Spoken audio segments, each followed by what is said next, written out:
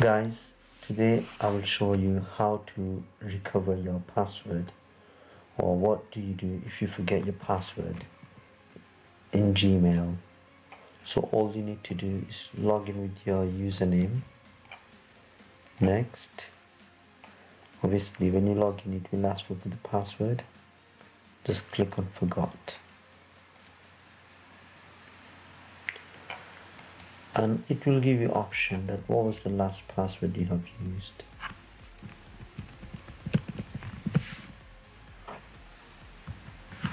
So whatever I thought it was the password, I'm gonna try and use that.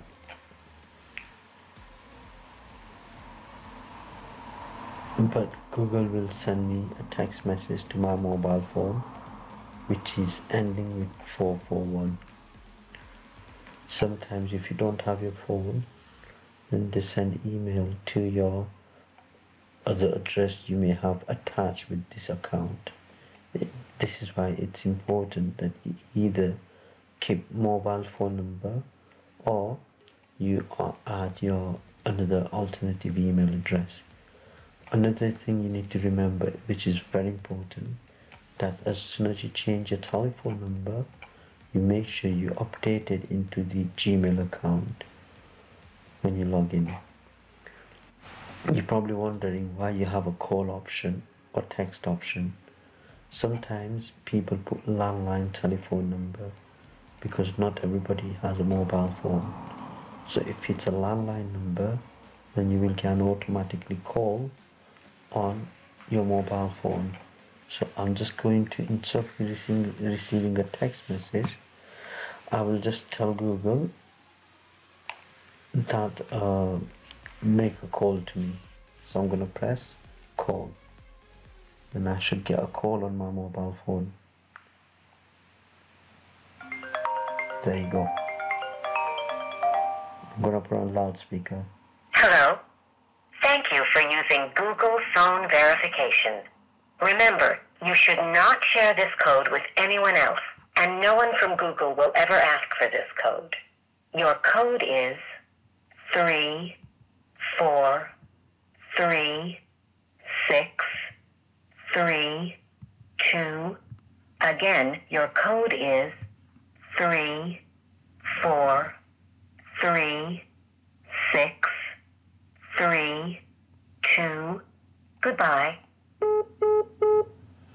As you can see how clever Google is, and they are really good, and this is what I like about Google, that they have security and safety. So if you don't have a mobile phone, you don't need to panic. You can put your landline number and then you choose your password.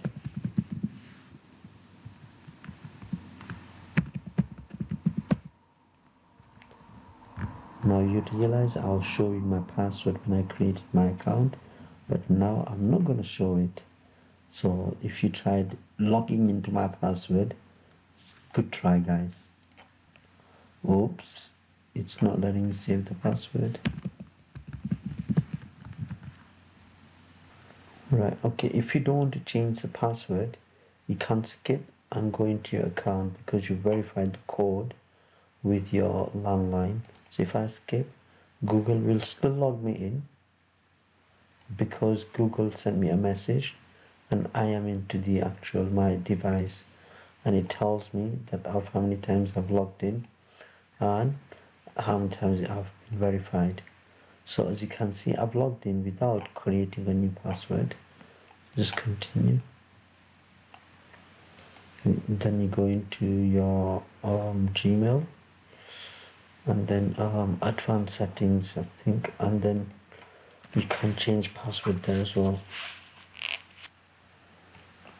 So every time you want to log on, make sure you've got your mobile with you. And this is very important. If you lose your mobile phone, make sure you get your mobile phone blocked by ringing your service provider, because on your mobile phone you will have a lot of sensitive data. If you release one account, it will lead to so many accounts and you could get in trouble by lots of fraud happening online. So it's very important that you keep your mobile phone secure with the security code and keep it locked. And if you lose it, get it reported.